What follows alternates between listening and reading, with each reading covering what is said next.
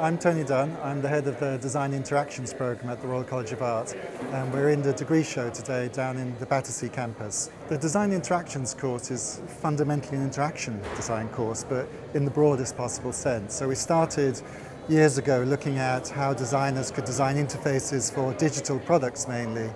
And a few years ago we started to broaden that to look at how designers could work with recent developments in science like biotechnology. And recently we've been zooming out even more and trying to look at how they can get involved with geopolitics and financial markets and really big issues. In this project, Kobe started by buying one of Elvis's hairs on eBay and having it genetically analyzed so he could get the code. And then he didn't do the next step, but the idea is to then transfer it into a mouse. So you have a transgenic mouse that embodies Elvis's genes. And then he's built this structure using fairly standard testing environments for lab mice that subject them to different experiments. Like this one, for example, uses sound to stress them. And these are usually used to sort of test how you can change the behavior of a mouse.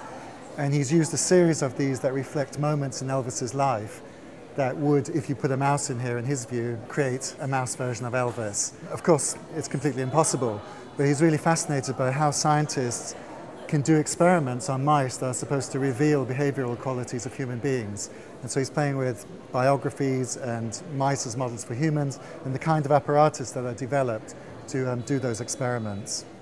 Damien Park looks at the idea of what happens when medical science and technology allows us to extend our lives, so we might live to 150 years.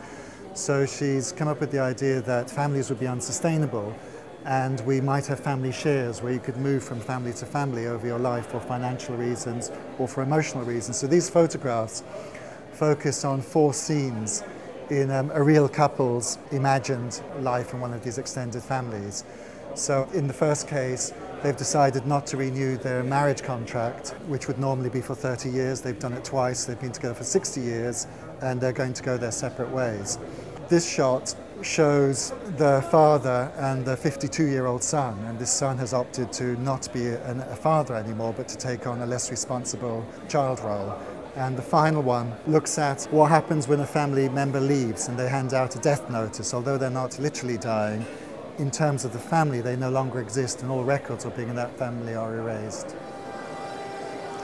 So this project by Stefan looks at the idea of what it would mean to work with living materials. And he's taken a fairly common material called kombucha, which is a living material. It's been used by other artists and designers, but he's very interested in how production line might change. So each of these pots takes about 9 days for the material to form on the top. And then after 9 days, this little suction cup picks it up and moves it around into the wooden clamp. And then this needle penetrates it and inflates it, and then once it's dried, it floats up. It doesn't really have a practical purpose, but it's much more meant to be suggestive of what would a biological factory be like that's not making plastic stuff, but stuff out of living materials. Stefan's also created a lot of experimental studies looking at the material itself, and although other people have grown it as a sheet form that they can use to make dresses, for example, and I think people have covered furniture in it, he's been interested in could you grow it already sealed to create containers and pouches and boxes. And he's produced this lovely book documenting all the various experiments, tests, and things that he's done over the last few months.